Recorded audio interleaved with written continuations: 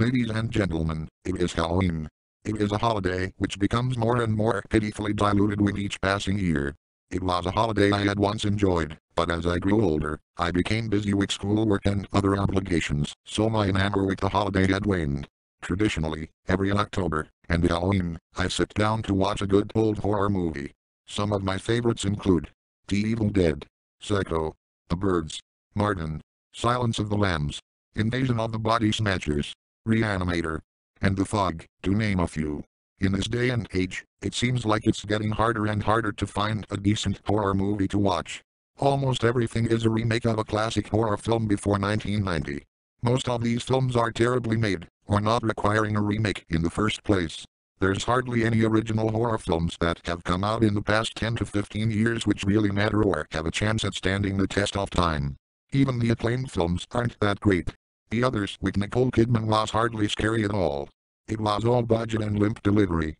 The Orphanage was too refined in its camera work and modern editing. Shaun of the Dead, like a few other films coming out recently, has comedy elements to it, which is not why horror movies were made in the first place. Drag Me to Hell has that problem too. Trick or Treat put me to sleep.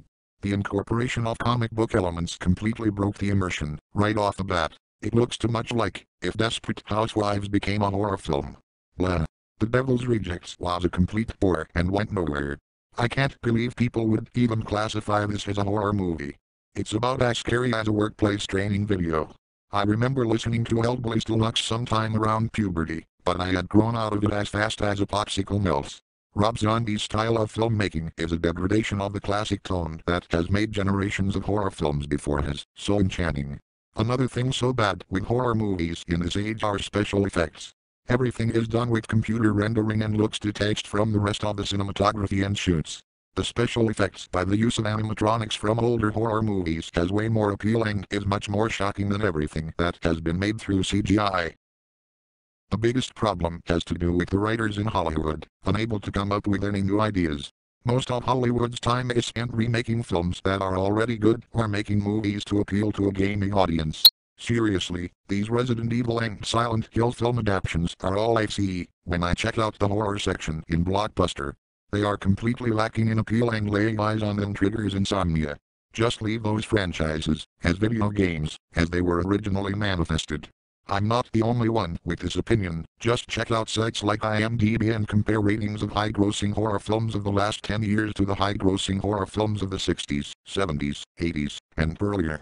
I guarantee you will find that the films of today combined have at the very least a 25% drop in ratings in comparison to the films of yesteryear.